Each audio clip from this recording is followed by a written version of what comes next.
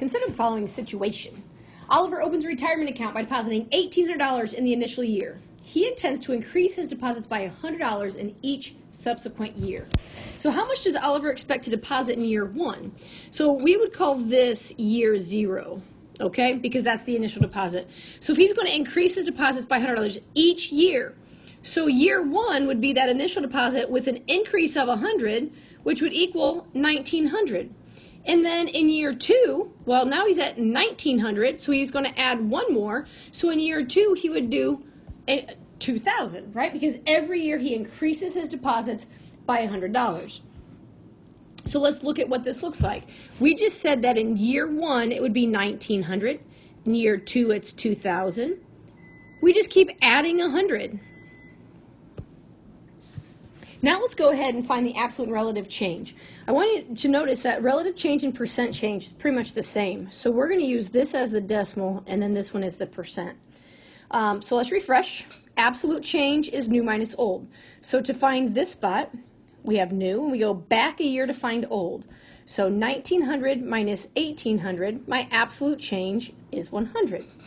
Relative change is new minus old divided by old. So I take my 1,900 minus 1,800 divided by 1,800, and I get 0.056. And I'm going to go 3 decimal places, and that makes this 5.6%. Okay, now go ahead and hit pause, try to fill out the rest of the table, then come back and check your work. All right, just a quick refresher. If we're finding this year, this one is new, we go back a year to find old. So it's always the one before is new minus old, right? So again, new minus old, and the relative change is new minus old divided by old. So hopefully when you look at this, you see some things, right? So we're going to go ahead and answer some questions about this table. How is the total amount of deposits changing from year to year? Well, hopefully you're like, well, duh. We added 100 every year, right? And that's an increase. What was the same? Well, it was pretty easy to see. Absolute change was the same because we added 100. Without continuing the table, how can we mathematically find the total amount he'll have in the 6th year? Well, let's think about what we did. We took 100, we multiplied by how many months we did, right? Because every month was 100. So we multiply by the number of months. But we had that initial 1,800, right? So if we went the 6th month, we would take 100 times 6 plus the initial 1,800, and that would give us 2,400. If you think about really what we did. So how can we find a mathematical model? Well, look about what I just did here. This is my unknown value. I had 100 times an unknown value plus something else. If I just put a y in front of that, we have a linear model. Y equals 100x plus 1,800, where x is the number of months and y is the total investment. So, nope, I did not put that in there. So this comes to, if you have, wrong button, if absolute change is the same, you have a linear model, and the absolute change is your slope. Because if you think about it, that was our reoccurring change, and it was 100 every time. So that reoccurring change is our slope. Okay, let's try another strategy. What if Oliver increases his deposits by a percentage each year rather than a specific dollar amount? From our previous scenario, Oliver realizes that $100 is roughly 6% of his current contribution. He decides to increase his deposit by 6% and then every year do 6%. Okay, so we can talk about this 2 different ways. So we know the initial deposit is still $1,800. He's increasing that by 6%, 0.06. So this gives us $108 of an increase. So in year one, it's the 1,800 plus the increase, which is 1,908. Now, a different way to think through that is to say, well, if you had 1,800 and we multiplied by 1, that's just 1,800. And then if I multiply by 0.06, that's my increase. So if I multiply by 1.06, that is my initial 1,800 and my 6% increase, which also gives us 1908. Either one of those ways is correct. This second method here just allows us to skip this last step because it ties it up into there, right? Because 1800 times 1 is 1800, and 1800 times 0.06 is 108.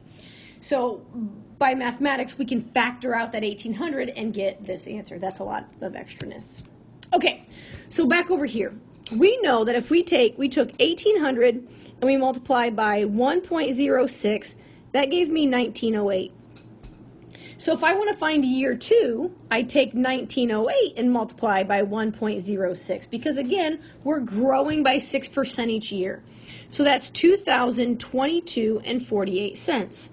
Then I take 2,022.48 and I increase by 6%, and that gives me 2143.83. We're talking about money, so we're always going to round to the nearest penny.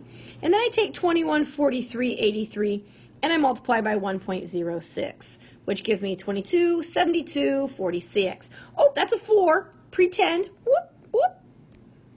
46. Okay, so now again, we're off to find new minus old, and then these are the same, new minus old divided by old. So same concept. This one's new, this one's old. 19, pretend that that's 1908. 1908 minus 1800 gives me an absolute change of 108. I take my absolute change and I divide by the old value, and that gives me 6%. Okay, hit pause, try to fill out the rest of the table, and then come back, check your work. All right, we got these pretty shades of blue, and you'll notice that the absolute change is different every time, right? So let's go ahead and keep this table in mind, and let's answer a couple questions. So how do we change from year to year? Well, in this case, we're multiplying by 1.06, right? So that is our mathematical rule. We're always multiplying. Remember, in that last example, we were adding every time, but now we're multiplying. That makes us the relative change the same. So let's think about what we're talking about. We're talking about repeated multiplication, and because every time we're multiplying by 1.06, and repeated multiplication is by definition exponents. So if we take 1.06 and raise that to the number of years, but remember, we also multiplied that by 1800. So this is leading us into an exponential equation. So when I look at this, I have my 1800, my 1.06, and I want to talk about the 6th year. So I raise it to a power of 6 because that is repeated multiplication. And in the 6th year, we would have 25, 53, 33 without completing the table. And that right there leads us into the next piece. So what I want to show you, though, is that if the relative change is the same, we have an exponential model. Exponential. And let's talk about exponential. All right, so our exponential models, growth and decay are pretty much the same. The only difference is the word in here. But we are going to have the ending amount is the initial amount, growth factor in the middle, raised to the time period. Now, when we write these equations, we are going to have a number here. We are going to have a number here. And if we're talking about a growth factor, you see that right here, a growth factor is going to be greater than 1.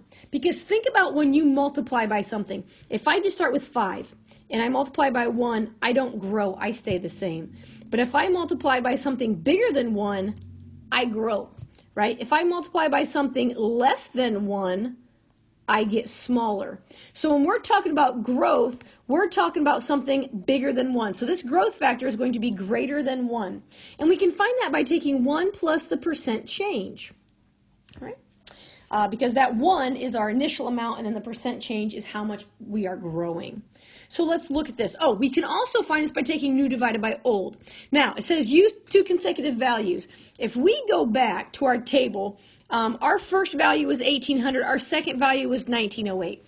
Those don't have decimals, so they're the easiest, right? If we say, okay, this one is new, this one is old, if I just divide new divided by old, you get a beautiful answer of 1.06.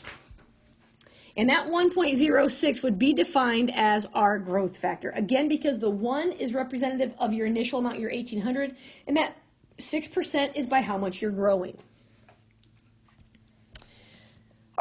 So let's just kind of look at this. This is a graphical representation of those first two examples. We've got our linear model, that first example, and then we've got our exponential model, which is our curve, and that was the second example.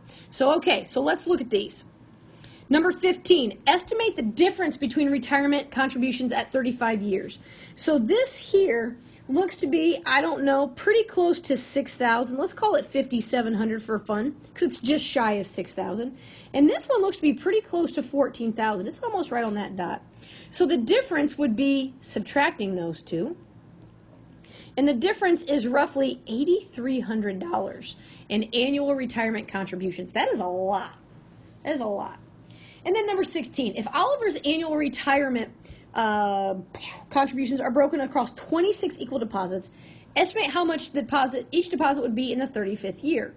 So if we would take 14,000 and divide it by 26, that would give each deposit $538.46. And then if we take the other one, our linear one is quite different. If we take 5,700 divided by 26 deposits, that's just $219.23.